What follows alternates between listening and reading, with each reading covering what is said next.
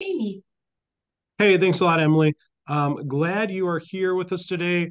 We thought it would be a great idea to talk to some of the people who are using the product and how they have seen it be beneficial to their students, and some best practices, ways that they're using it that might be helpful to you as you go into this world. So excited today to bring about some new learning and some new ideas from different teachers in the field. So just a little overview for us before we get started here, and kind of go deeper into this world with both Michael and Tim. One of the things that we want to remind you is that we are really looking at how do we help create that next generation welder. And so we bring a lot of different products into this world, from our welding simulators, our live real welding guidance systems, our weld defect kits, our common welding kits, and our destructive bend testers as well. So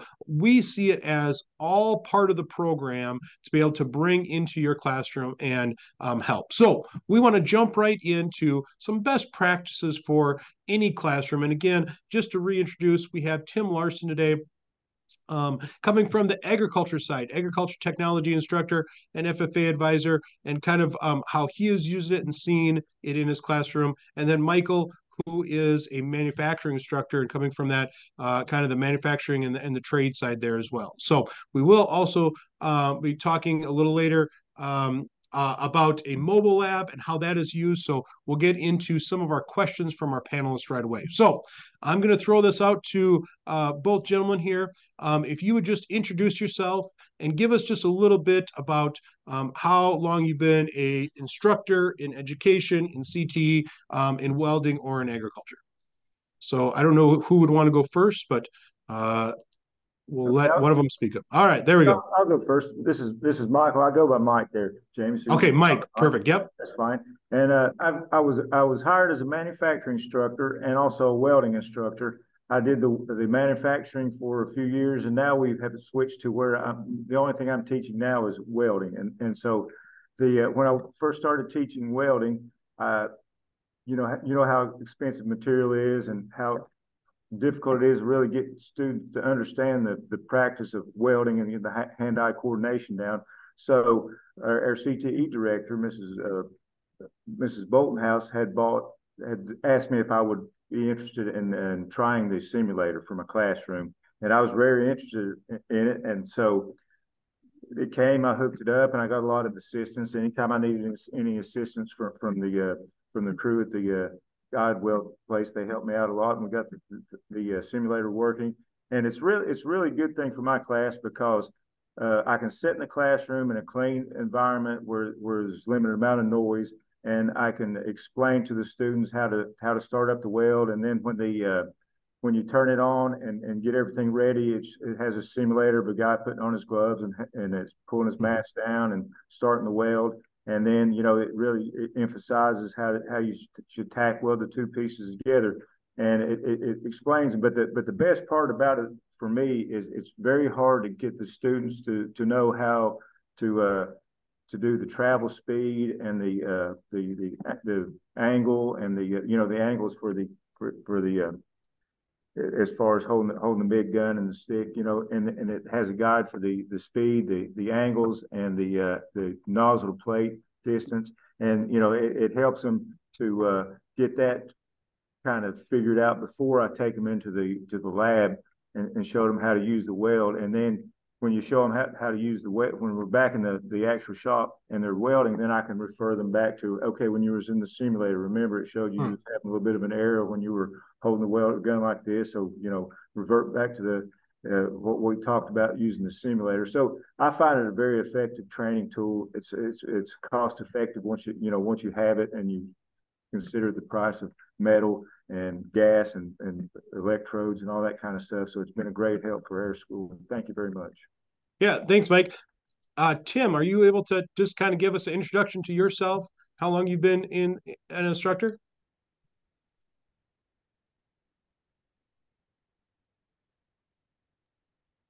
We might be having some technical difficulties with Tim's mic, Jamie. Okay. Okay, then we're going to just go ahead and keep on going. And uh, Mike, looks like it's me and you for right now, and that's great. I'll ask you a few Okay, more questions here, and you sure. kind of expounded on this a little bit. But can you tell me your welding program? How many students do you have in that your welding program right Uh, now? well, I'm also the CDC, so I only have two classes. I have a Okay, welding one class first block, and I have 25 students in that one. And I have okay, welding two class, and I have six in that class. okay. So you're kind of more introductory. You have a bigger class, and then they go to the next one, and it kind of whittles down a little bit in that sense. It sounds like. Well, it's more the fact that I think the ones that could be taking the two class right now are focusing this semester on their core classes. So, Okay, gotcha. So with that, is it a kind of an introductory type class that your group of 25 students, they start out, what is that student like? Do they come in, do they have some welding background? Is it someone who has never welded before, or is it kind of a mix of all that? well, it's pretty much a background of no Okay, experience whatsoever, and the school I'm at, it's a Title One school, so we have the students that really could benefit from learning a good trade, and yep, they you know I think my teaching them how to weld and how to read a tape measure is the first thing I focus on, and okay, so they really want to learn how to do this, and it's I don't think not very many of them have used hand tools or power tools or anything like that. So it's a process, and my class just started Monday, so I've okay, got the brand new ones in, and that's the first thing we've been working on right now is we work on how to read the tape measure and how to yep, start welding. So while I'm okay, teaching, I have them each get up one at a time and go try the simulator yeah. and that type. Well, and we find that a lot of times too. That's great information, Mike, because we find that a lot as well as kind of that introductory, no matter if it's that first year class or they've been there for 3 or 4 years and they're more of that expert welder, but kind of getting them back into, the rust of the summer or the new semester and they haven't been doing it for a while, getting them back in. Simulator can kind of be helpful in that. In what ways did welding simulation kind of where did that pique your interest to try welding simulation for you as an instructor? Well, we went to a trade fair a few years back, and at the trade fair, one of the community colleges had a VR weld guide system set up at the fair, and my students tried that, and I saw how the first thing about it was they automatically turned it into a competition.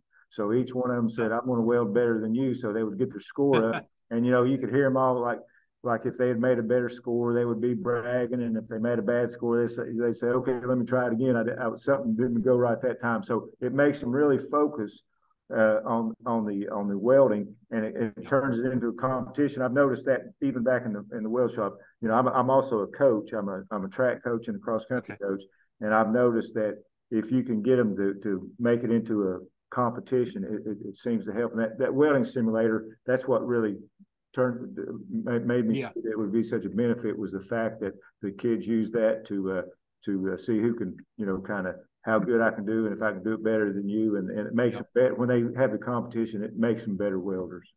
That's great that you say that because we see that all the time where when we're in schools or we get different talking with different instructors, that same thing, that competition mode where in the welding simulator you get a score, and so you can then kind of say, is my work angle, travel angle, all those things, are they correct, am I doing it right? And when that score pops up, it kind of brings the competitive juices flowing, no matter if it's that student who's really interested in welding or someone who's first trying it, of okay, how do I get better? And the funny part is students don't always realize that that's what's actually making them become a better welder is that competitiveness, trying to get better, and their skill gets better because of it, it seems like. I agree with you on that. Yeah. So kind of that's a great segue into this next questions is, kind of in that sense of what has helped your students grow in welding knowledge and skill with the welding simulators. And you kind of talked about that competition.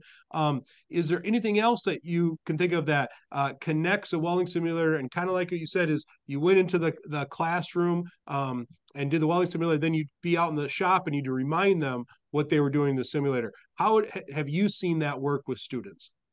Now, okay, so MIG welding and TIG welding is what we focus on here. Now, the TIG Okay. welding is very, for me, it's very tough to get the students to kind of figure out how to get that stick welder started, And so the connection is when I get them back in the lab for the stick welding and they have a hard time striking the arc, then I can tell them, okay, so remember when you were in the simulator, how when you were in that simulator and you take that stick welder and sometimes it would like freeze on the screen Yeah. and I would tell you how to go ahead and I said there's different ways you can try to start it. You can try to start it like you're striking a match. You can tap it. You can do other things, but you've got to focus on the fact that you can't leave that electrode close enough to the metal to where it sticks. So it just lets them kind of reflect on what they learned in the classroom, and it makes it easier in that environment, because in the environment back in the back where we weld in the shop, there's a lot of noise going on, a lot of sparks flying, a lot of action going on, and so the simulator just lets them kind of focus on it. And they think of the simulator more. I try to teach them it's more like a video game because all of them are very interested in video games. Yeah, and that's a great kind of way to talk about the next question here is, how have you seen your students taken to welding simulator? And that's what I've heard too, is we have students talking a lot about, oh, it's awesome because it has that video game type feel, but then they can apply it to, again, the real world, going out and do real welding. And so they do seem to really like that side of it, where they get to kind of trial and error before they go and do the real thing. So that can save on materials and costs in that way, in that world. Yeah, and it does have on one of the screens. It does tell you how much by what they've done on the simulator, how much it has saved you, and it's that's a true statement. It saves you a lot of money on metal. Metal has in the last few years it's unbelievable how much it's gone up. I mean, it's more than tripled in some of the things, and so with that being said, it does save money in that sense, but it's just the fact that it cuts down on the amount of time that you have to it's a cost savings for us, and it also just it gives you a little bit of a closer bond to the students when you can get them in the classroom and just gather around the simulator and just kind of and it kind of draws everybody gets around. It's like a circle thing. It reminds me a lot of coaching. The simulator does, because you're able to just have like a meeting meeting of the minds with them when you're around the simulator. Yeah, and that's kind of the thing that I've also seen, and I'm kind of going to share a little bit of that, where we've talked to education, said the nice thing too is it's a teaching tool in some cases like that, where you can get your students all around it, show them kind of the right technique, or maybe what you're seeing wrong, being done incorrectly in the welding booth, and they can see it without the helmets on, without all the noise. You can talk through it. Some of that success too is then the students can kind of show each other and teach each other of what they need to be doing, and then that helps you as an educator at times too, where hey, they're getting it because I had to do it one time, now they're working together to do it multiple times after that fact, so it may give you some time back too. Yeah, and like what you said, they as far as that's one of the big things when you said that, it kind of made me think about it. When they're back there, they will start trying to help the other students weld. And so they will, they'll talk about, okay, you need to do this and you need to do this a little bit. And then they'll refer back to stuff that I taught them. So it kind of reinforces what I've taught them, because then they'll start telling them students the same thing I taught them. So it shows me that what I taught them worked with them, and they're passing it on to the other students for them to get that, that same feedback and knowledge and stuff like that. So it just makes for like a teamwork type of environment. Yeah. Yep. Well, that kind of leads in the next question. from your students, how have you seen your students' skill level increase or gotten better from virtual learning in that sense? I think of it more like the way you teach students how to weld is by hands-on, Yeah. and you can't. They, when I was taking welding in college, it was like you go into a welding booth and you're sitting there by yourself and you sit there for a while and just work on something, and it gets kind of boring. It gets kind of boring when you're just sitting there welding by yourself and practicing. You're not really making anything, but with the simulator, the students can take the knowledge they learn from the simulator and take it to the back. But what I've noticed about it is it makes them like they think, okay, now I have found something that I can.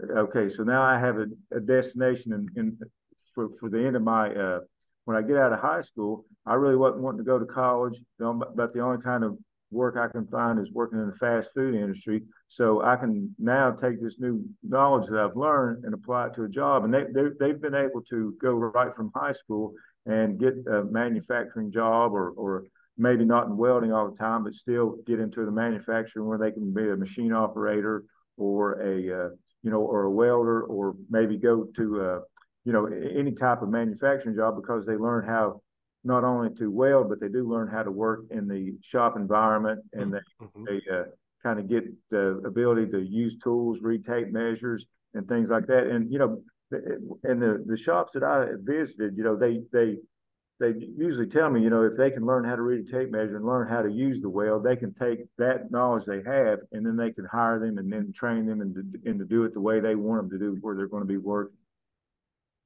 Yeah, and that's a great kind of point to talk about, because you're right. You have to do the real thing of welding. This helps students get there a little quicker, have a better understanding. But it's just like that in the real world too. Is, hey, you learn that base level, that knowledge that's needed to get you in that door and get that career started or get that job. Then you probably do need to still learn things to learn up and in welding to get specific quality in different types of welds there too. So kind of comes hands in hands in that sense.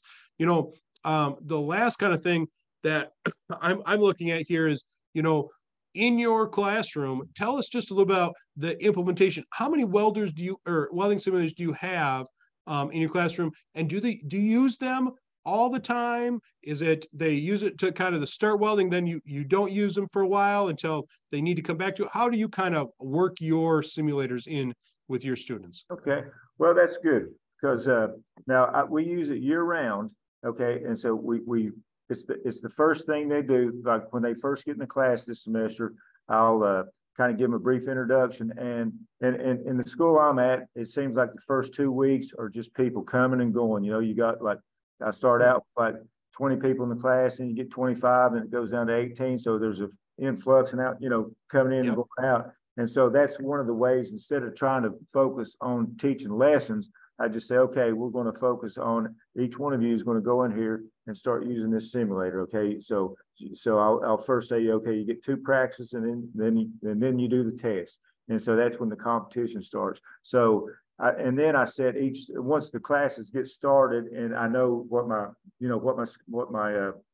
roster is going to be, and it's kind of locked in from that point on, and then we do like I can't remember how many different scenarios they have, but there's like maybe 20 MIG scenarios and 20 TIG scenarios. There's probably more than that, but we do it all year. So like if we're getting ready to stick weld, I'll try to take what we're going to stick weld, what kind of joint we're going to make, whether it be like a T joint, a lap joint, or a butt joint. And then I'll say, okay, if that's what we're getting ready to weld, you're going to start out and you're going to do the novice one, and then the intermediate one, and then the advanced one. And then once you do that, it kind of gives you like a heads up of, it's not 100% transferable to what you're going to learn in the back, but it gives you the basics, which is the travel speed, the angles, and stuff like that. And but we use it year round, and I try to match what kind of welds they're doing in the back with what we're going to do on the simulator. And I make them do 3 of those simulators a week, and then then those 3 simulator weld joints that they do, that's kind of compatible to what we're going to do in the back. And then I also, one good thing that I do, I also have one of the weld defect kits, so I can kind of say, okay, your you see how your weld was on the simulator. Now you see what you're welding back here, and this is what's causing it. And when we go back into the simulator, I'm going to try to show you a little bit different thing, to way to hold your stinger there, or your MIG gun, to correct that, and then we'll come back in the classroom. So it gives me a way to where I can, the where you don't just sit there in the welding shop and just keep trying to get them to weld it over and weld it over and weld it over. You just say, if they go to the simulator and back to the weld shop, to the simulator and back to the shop, it kind of gives them a break from me and me a break from them, if you know what I mean, and then they can pick up a little bit on their own, and then we can kind of hone their skills. Thank you, Mike. That gives us, a good picture of how you can use it throughout the year with different things. And you kind of lead us into our next section that we want to talk about. So I just want to stop and say thank you for taking the time with us today. Thank you for talking with us today. We're going to go into other ways that it can be used, but you really did give us a good understanding of how you're using it and how it can be used within the classroom. So really appreciate your time with us today. Well, you're welcome, and thank you for having me. I enjoyed it. Thank you so much. Hey, no problem. And kind of off of what you just said, one of the things that we want to always remind you is that the training methodology that comes along with this. Not only do you get the products that Mike was just talking about, he talked about our weld defect kit and how it's used with all the different interactions of understanding these different tools to help your education for your students in welding. But we also, along with our guideWELD VR product, which can show you as you do a weld, it shows you your speed, your travel angle, work angle, nozzle plate distance. It helps you to understand if you're going too fast, if your stick out distance is too far away or too close, and get students to get that right technique when they are doing the welding inside of the virtual world. And then, as he talked about, there's a great assessment piece that every time you do a weld, it does a video recording of it. It gives you a score, and then it tracks your scores over time to see if you are improving, if you're gaining, where you're at in that world. And so it's a great training tool for your students to get them understanding and to help them to get into the welding booth and do quality welds faster. Now, kind of in that comprehensive training methodology, a lot of times we also focus on things like our common welding joints kit. This helps students understand what are the main concepts of learning the correct joints in welding. Then you do that virtual world. We also have our guideWELD live system, which is actually doing the real thing. While you're in the booth, you can weld with guidance in your helmet, allowing you to make sure you're doing your work angle, travel angle, and your distance, your speed correctly. And then your weld defect kit. What are the issues that you're having? And then how do I correct those issues? And then finally, seeing if you're doing a weld correctly or not. We have our bend tester, allowing students to be able to learn how to do quality welds and being able to test that as well. Now, we're going to jump into the second part here, and this is kind of looking at another way that you can use and encourage welding into your school, in bringing engagement in your school, and in encouraging students to use it. So we're going to talk to a teacher from Hartnett County. Excuse me, we're talking to Lindsay. Now, she did a video chat with us earlier, but it's going to kind of focus on a mobile lab for welding and construction and what she brought into the classroom to help her students and her school, all the schools in her community here, to help as a welding need. So the first thing we asked is just kind of introduce yourself. What do you do with the Heartland County schools here? For my current position, which is School to Career Coordinator with Hartnett County Schools CTE, which is a lot of words. But my main responsibilities now include post-secondary partnerships. So just helping to ensure we have seamless pathways from our high school CTE programs into our local colleges and community colleges where our students will go get higher ed.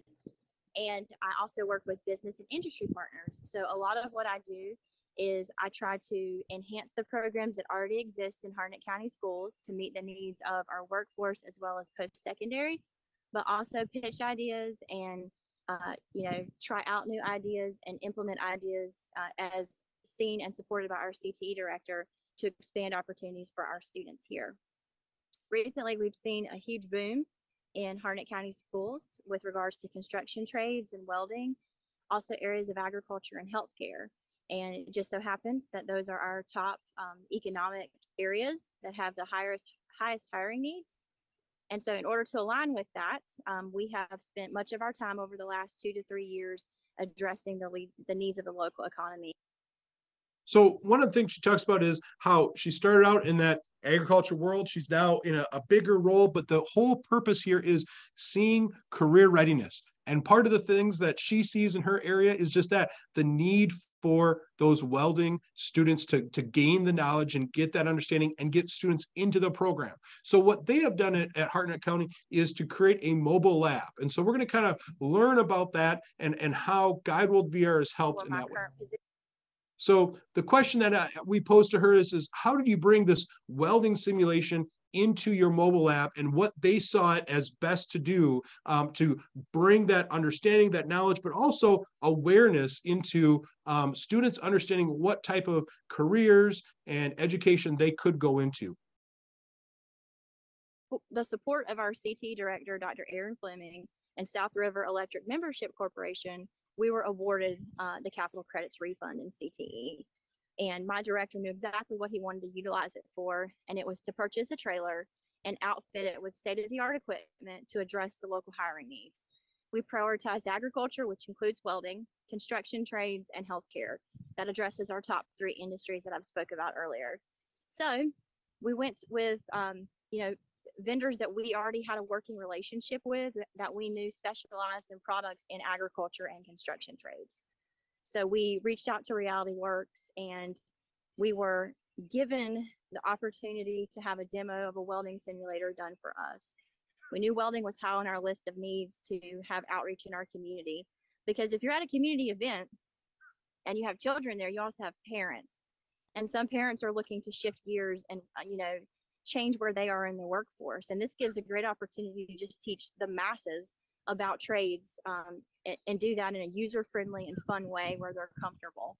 So, we were trained on the equipment through Reality Works.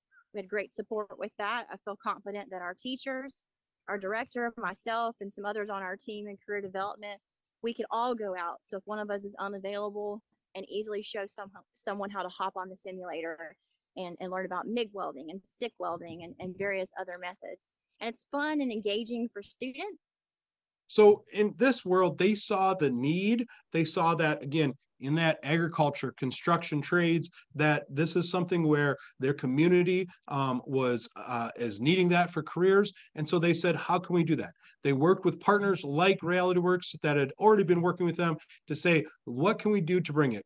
guideWELD VR was one of those areas that we could say, hey, if you can create a mobile lab where you can bring it to the different schools, you can use it for your exploration days, you can use it for your county fairs and other ways to do that. That would be a way to help students to engage, to learn. And then when you're not using it in the mobile lab, you can bring it into the classroom, bring it into the school, as it is portable and usable. And that's what we're going to ask her that usability next. So there's 2 tables behind me. One table has the welding simulator. Obviously, that's something we're going to talk about. It is not hooked up to power. We don't have to have Wi-Fi to use it, which is what makes it awesome for something like this, is we can take it anywhere. We have a Milwaukee power source on our trailer, which is a battery operated generator. It's very quiet, and it will give us power we need for any period that we need to be somewhere, because we just switch out the batteries. So if anyone is interested in using a welding simulator for something like this that's mobile, there's a way to do it, and it's super easy, and everything's lightweight, easily packable. So it's totally doable wherever they are. So again, that's that focus where what they're really focusing is that, again, our guideWELD VR system, easy to move, easy to interact with. It doesn't have to be Wi-Fi connected, so it can be, but it doesn't have to be. So you can move it from place to place. You can have it as a kind of an all-in-one system and usable with your students. Now, the last thing we're going to kind of focus on is with that is the ability for her and her students to use it and being able to get it in the hands of students to let them really learn and grow from their welding experiences. Have students who are well trained on these simulators. There is no better public speaker or representative for what you do in CTE than a high school student who has mastered a skill set and can turn around and teach another child or adult how to do that. So one of our extra layers and goals we have for the year moving forward is to be able to allow students who are ready for a leadership role and really great at a trade they are learning to come with us to events and take a field trip with us to an elementary school and talk about how they were the student in 5th grade who didn't read so well, or they were the student in 5th grade who had a hard time sitting still in their desk. And then they got into career and technical education and they found something to do with their hands that they love. And they've now found their way. And they can talk about the internship that they are in, or the apprenticeship they're going to sign into, or the community college program that they're going to go to for free because of dual enrollment opportunities. So, you know, having think small if you're going to do a trailer, but see the potential to grow this into something that is self-sustainable, that includes every human that engages with your programs. And high school students certainly are one of the most important ones. So again, a nice little focus there of, hey, start small, figure out what is good for you, but then you can get bigger and bigger. You can use it in many different ways. And again, when you get your students engaged, that's where all of a sudden they start taking the learning and the knowledge and turning it into power, where understanding and being able to use it for, like you said, internships, ability to go out into the and get different job opportunities, different areas. Once they learn those skills, then they can really kind of focus in and be able to understand and get to different places in that sense. So again, some of the program focuses that we have really help improve classroom management. We focus on things like competition, engagement, confidence, and then we have lots of different resources available for you as well. Now, I'm going to just check in one more time. Emily, I don't know if Tim's on the line or not. Yes, I might. Hey, Can you hear me? Yes, there we go. All oh, right. Good. Sorry about the technical, but school's getting torn apart, and we're kind of putting pieces back together. All right, no problem. Well, let me ask you just a few questions in that sense. With the time we have left here, is tell me just a little bit about your classroom, how you use it. We've heard from 2 other speakers. What do we do in your world? How have you implemented it into your classroom? Okay, so in my program, we're a smaller school that is building, and we've got industrial tech, ag, and FACS all into one program. So I use this RealityWorks in my introductory junior high classes to give them a focus. I've got a number of students, as many of us know, that they think welding would be fun or interesting, but they're scared of the sparks and the, if you will, the hazard side of things. Well, this RealityWorks gives them that open view. Here's what you can be doing. Here's the process without having those sparks flying around. And then I use it also on my introductory welding class, where because of our limited elective base at the present time, I have freshmen through seniors in my welding class. So I've got some students who this is the very first time they've been in welding, and I have some students who may have been in the class 2 or 3 times. Okay. So in that case, that it can go from many different areas, like you just said. And part of that, tell us a little bit about, in your classroom, how has it helped the students? And I'm talking, from classroom management for you to that knowledge and getting that understanding of what welding is to your students, to then actually getting to go out and do the real welding. Well, it's worked tremendously on the confidence side of things, especially, no disrespect, but a lot of the girls and a number of boys, they kind of look at the welding as, oh, that's going to be a dirty thing to do. There's sparks all over the place. I don't, they have that hazard issue mindset until we take them through the Reality Works and they see how the form, their speed of travel, the angle that they need to use, like was previously said about the expenses for the welding class. It's also helped me actually reduce costs because students have a better idea of what they're supposed to do. My enrollment in my welding classes, now I have 2 sections of welding that before I was almost barely getting 1 class filled. Now I've got, I almost have to turn kids away from the present offering that we have in the program.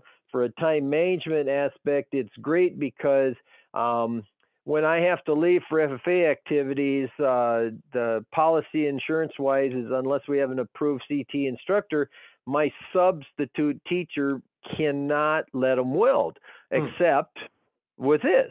Yeah. And so I can give some assignments to the kids and the substitute teacher. Plus, as previously said, we've got students who are showing other students how to travel, how fast to move, your angle, besides what I've done while I'm present in the class. So they can still continue to learn and do something instead of just push a pencil and paper because it's a substitute day in the classroom.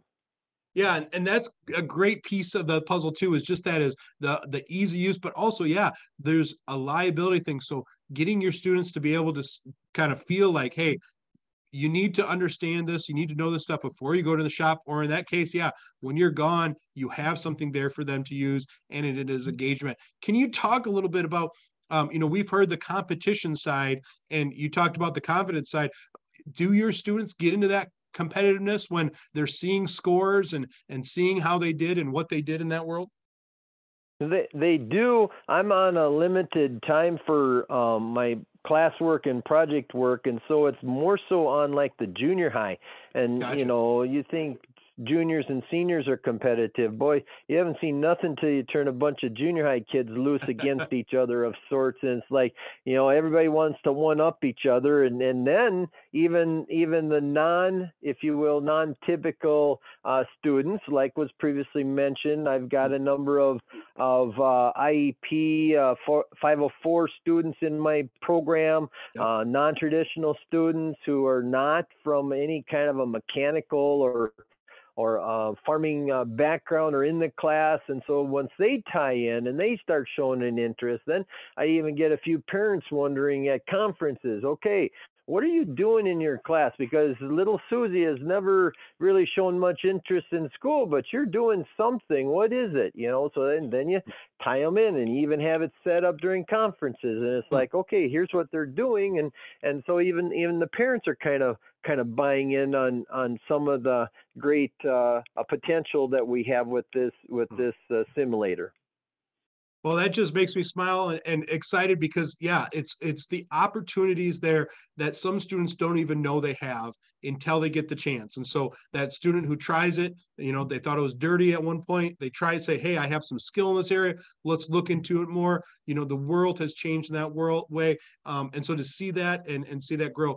And then, to what you said kind of before, where it is something too where your classes have grown, where when you get that engagement, you get that interest, all of a sudden, like, you said, do you have to turn kids away? That helps your program. That helps get the community seeing what you're doing. And then from a career and technical education world, it also gets the community seeing, wow, this is what we need because this is what's going to grow our job force. This is what's going to grow our labor force and get these students into those types of careers, which they're looking for. So you can also see that helping you, to engage your community to then say, what things can they do to help you? Like you said, the parents to say, wow, this is helping. And so, yeah, I think we have seen that more and more times where through these types of educational tools, it helps you in the classroom. It helps the students to get to that next step, which is success. And that's what we want them to be. So,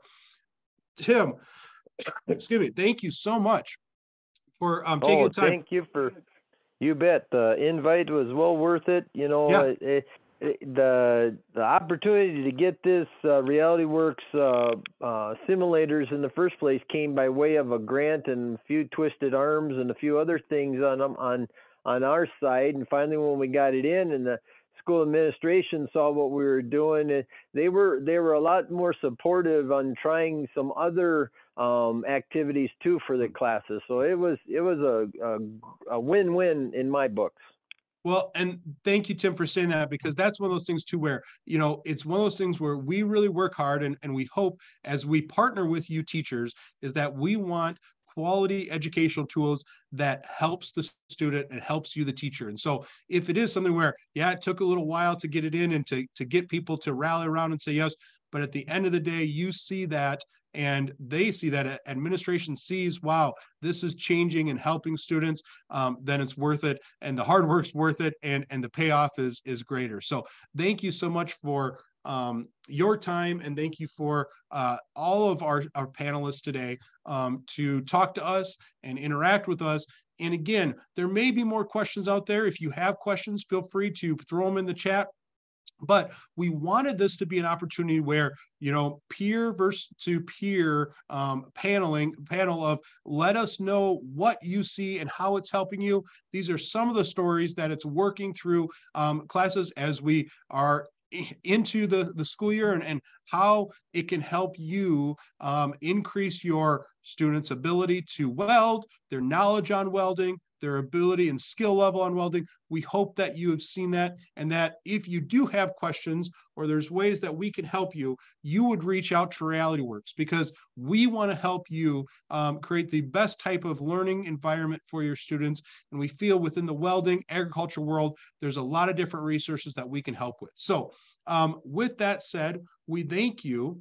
And, you know, it's one of those things where with all of this, it is something where we're always there. You can talk to us from how to get these programs in your classroom. If you have these programs, we are always there to help set up, interact, teach, and train to make sure that it is working the best and most efficient in your classroom. So with that said, looks like we're good on time and with our questions. So if anybody has more questions, please reach out to us at our website, call us. We're happy to help. And thank you for your time today. And thank you for what you do as CTE educators.